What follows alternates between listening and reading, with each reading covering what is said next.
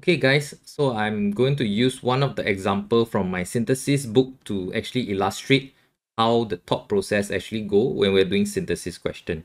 So let's look at question 4.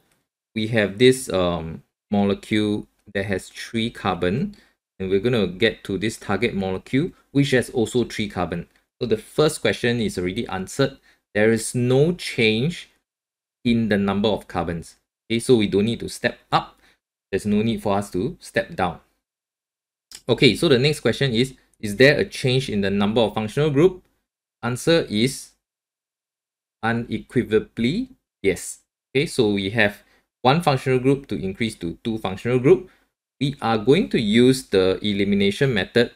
So the first thing we're going to get is we are going to eliminate HBr, and we get our propene. Okay, once you get your propene, right, the next thing you're going to ask yourself is, okay, how am I going to add this functional group? Remember here, this carbonyl functional group, right, most likely comes from the alcohol functional group. How do I know that? Because normally, right, we have the alcohol functional group to become the carbonyl functional group, then it becomes the carboxylic acid functional group. So I call this the organic corridor, which I think you guys should be aware of it. Okay, so we are trying to get to the carbonyl functional group.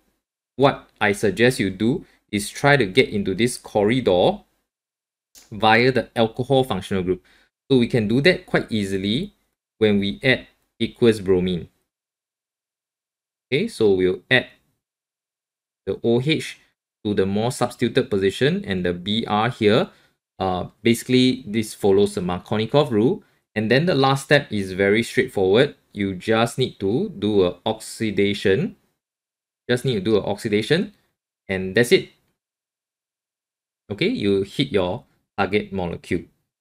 All right, so all this thought process, right, it can be easily practiced, and you get familiar with it, and then you start to be able to do synthesis question really fast. Okay, so I'm just suggesting a thought process.